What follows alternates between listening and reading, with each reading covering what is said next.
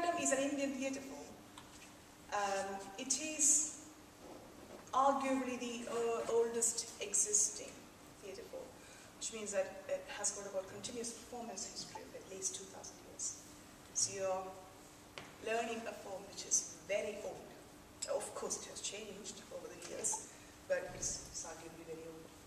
And it's physically demanding, and it is emotionally demanding as well.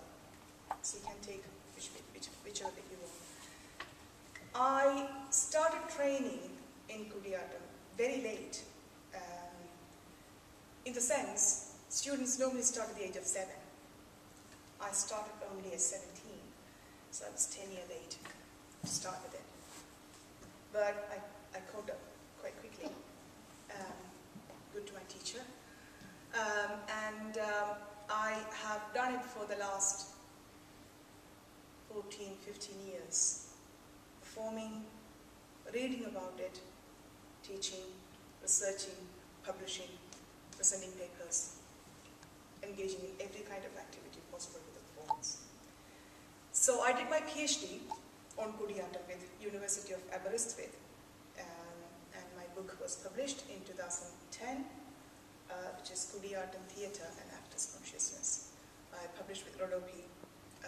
So that's how I am and the art form. And so you will be learning bits from me. So as Jane said, we will be looking at the performance, how you can perform, what are the aspects which you need to learn to perform it. Some physical movements. If you are not very happy with the physical movements, you decide what you want to do. And then if you can't engage, then you stop whenever you want to stop, because I know that's demanding. It's difficult on my knees even now, but I'm trained, so I know when to stop. But whenever you feel that you're not comfortable with it, please stop and then start again. Stop and start. That's